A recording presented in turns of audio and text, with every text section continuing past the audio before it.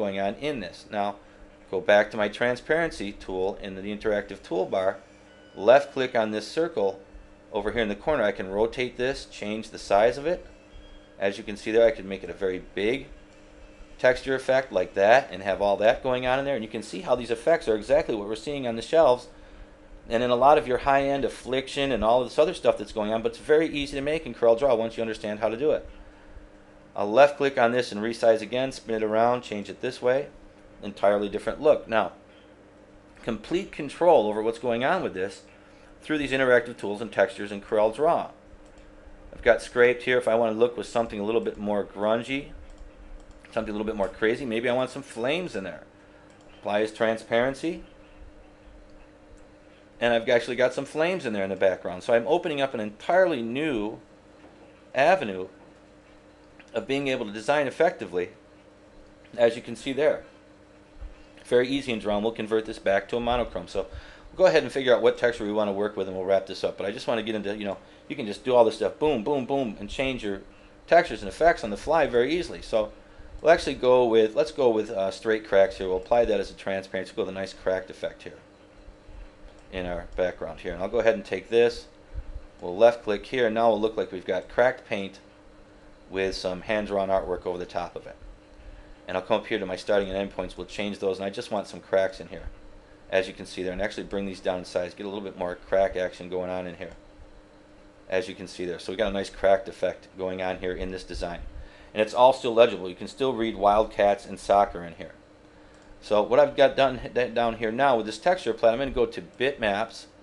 I'm going to go to mode.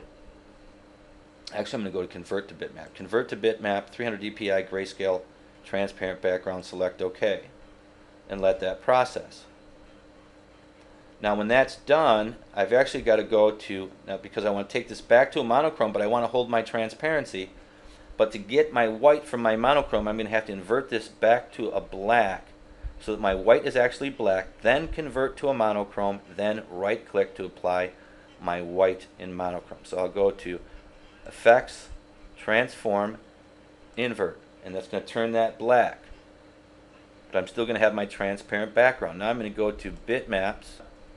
Now I'm going to go to Bitmaps, Mode, and I'm going to go to Black and White, and you can see this is all blacked out, so I know I'm going to hold my mask and select OK.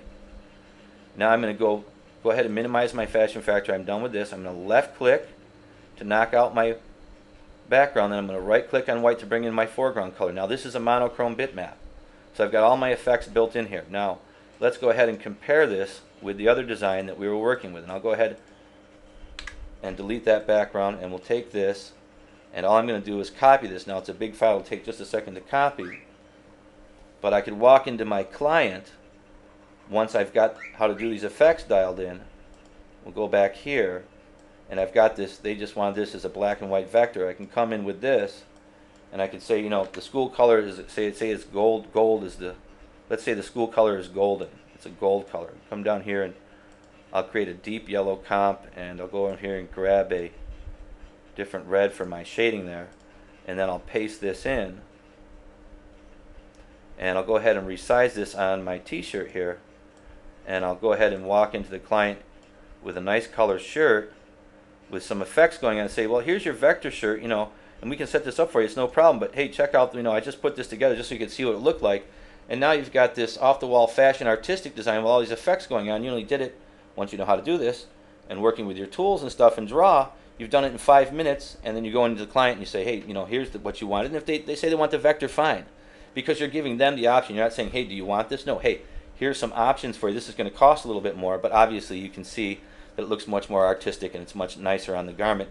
And I guarantee you that between 5 and 7 times out of 10, your clients will upsell and spend more money for this art, and you spent 5 minutes doing it. Now, if it's a 150 shirt order at another $2 a pop, that's $300 that you're going to put in your pocket for spending an extra 5 minutes going ahead and setting up these effects. And they look very nice compared to just what's a standard vector as you have here. So you can see by understanding how to work with these types of effects that most of everybody says you got to go to Photoshop for very easily in Draw. Once you understand how to do it, you can set these designs up in minutes. Now, once I go ahead and set this up, we'll take a look and see what this is going to look like at halftones and talk about how we print this out. And I've got this set up. I believe this was all set up here. I'm going to back up here and make sure this is the actual final design. Boy, it even looks nice on that green, doesn't it? Take a look at that. Nice effects going on. Nice hand-drawn, very loose in here, etc. So what we'll do is we'll go ahead and convert this to halftones and see how we print our separations, just so we can see how it would actually look as halftones on a t-shirt. Now this is all set up here. I know this is going to be fine. I want to convert to halftones. So I'm going to go ahead and open up my simple seps. First thing I'm going to do is take a look at my color management and see what colors I've got here. Show color names. I got black and white CMYK. I want to convert that. One click, that's done. Now I've got all Pantone colors in here. I'm going to go to my separations. We're going to go to 55 LPI. And actually what I'll do on this one, I don't think I'm going to need to choke my base. You probably just want to hit that twice because of the effect. You know, just hit that white twice or hit it once. If you want a really faded look or kind of blend into your garment, you could hit it just once actually and then come in with your black. So I'm not going to generate a white base at this point. I'm going to make my DPI for the resolution of my halftones and draw at 800. And we'll go ahead and click on Generate Separations. And we'll let Simple Steps process our art. And then we'll take a look at what we're getting with our halftones.